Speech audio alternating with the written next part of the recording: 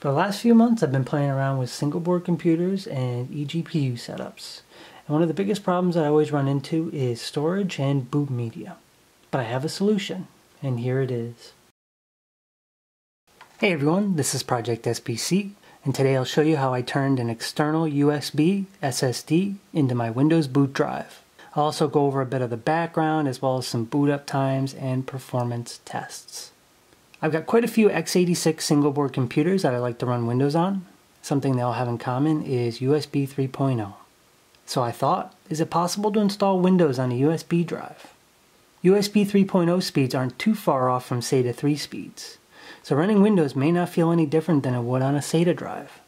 Many computers nowadays have support for USB boot. In fact, many Linux distributions are designed for portable media and are lightweight. But Windows is not a lightweight OS.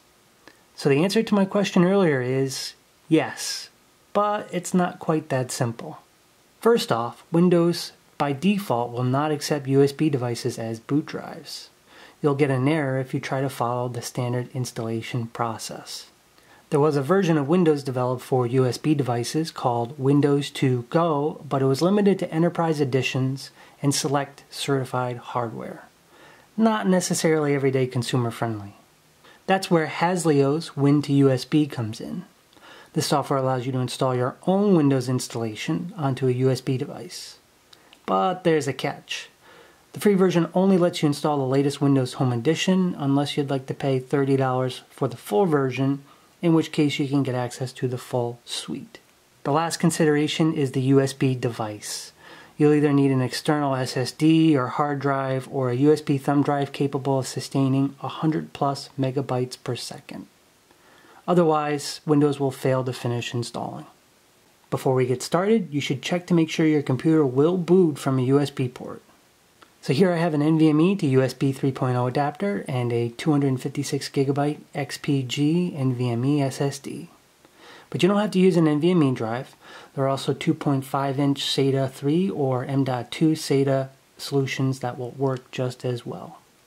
Before you go plugging in your drive to the USB adapter, you will need to format the drive with the file system like NTFS. Otherwise, the USB adapter may not recognize the drive.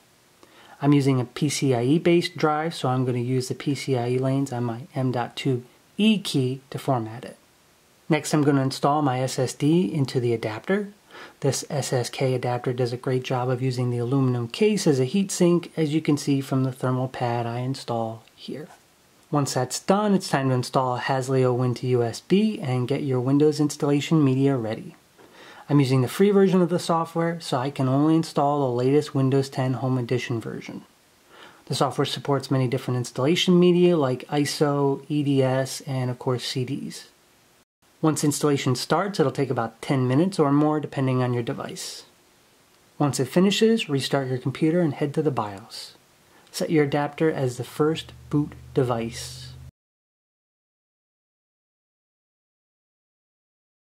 Windows will continue the installation like normal at this point, just wait for it to finish.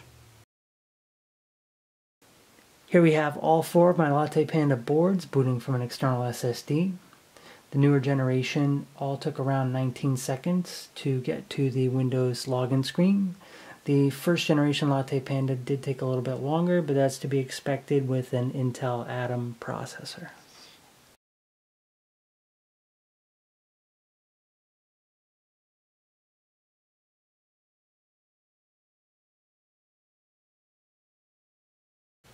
Here we have Crystal Diskmark scores for Latte Panda Alpha and the first gen Latte Panda, external SSD versus eMMC.